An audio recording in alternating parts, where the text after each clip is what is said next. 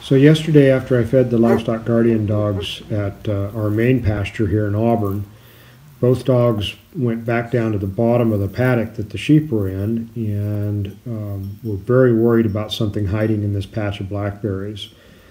I assumed it was either a skunk or a raccoon, given what we typically see around the ranch.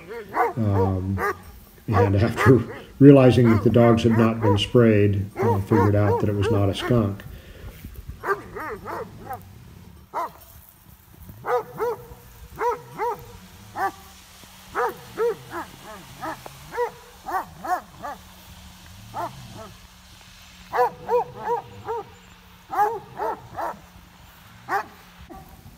It was also interesting to watch the sheep's behavior as this was going on. They were very definitely aware that the dogs were worried about something.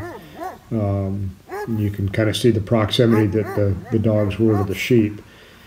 As this went on a little further, the sheep began moving away all on their own volition. It was like they knew something was up with the dogs, and it would be better for them to be on the opposite side of the paddock. The dog stayed pretty focused on the critter that was in the berries.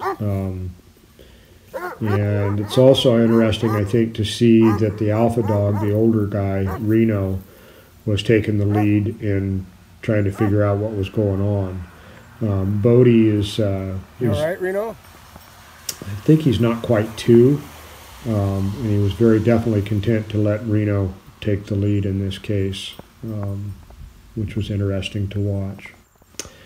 About here, I called the dogs off and figured out that this was an otter, actually, a river otter that was in the berries. And so rather than let the dogs continue to worry it or get hurt, I decided to move the sheep into the next paddock. You can see the dogs came in as well, but they stayed pretty alert to the situation. And about 5 minutes later, when I was getting ready to leave the ranch, I noticed that the dogs had laid watching that patch of berries pretty intently.